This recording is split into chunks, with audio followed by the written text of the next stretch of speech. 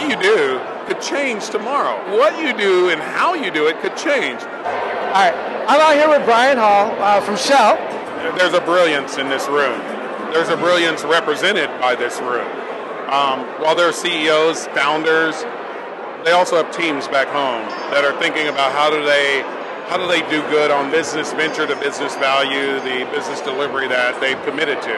There are a lot of folks out there that this could make a difference in their business, in their journey, in their competence, and we get to celebrate.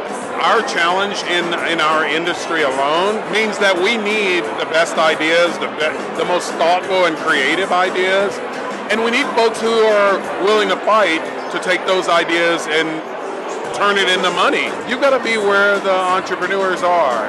What you do could change tomorrow. I mean, what you do and how you do it could change. So as an entrepreneur, whatever you're doing, I go connect to why you do it.